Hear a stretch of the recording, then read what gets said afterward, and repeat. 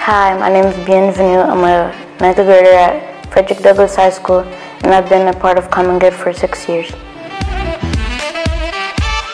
I participated in the futsal court project because people in this program and in this neighborhood really love to play soccer.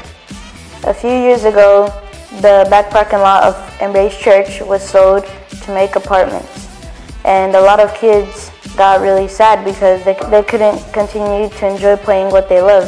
So the youth came up with an idea to build a futsal court because all the tennis courts in Castlewood were not being used. We needed an approval from the city in order to do this, and we got one. So I had to use what I know, and how I felt about this project in order to persuade the city councils for this project to go through. We started the project and we raised money, and we did it. There's a brand new looking futsal court.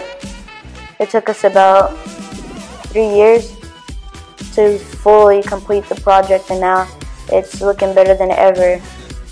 This project was important to me because it brought a lot of positivity to the neighborhood. I wanted to play soccer more, and building the futsal court was a way for me to improve my skills. We just had the futsal grand opening recently.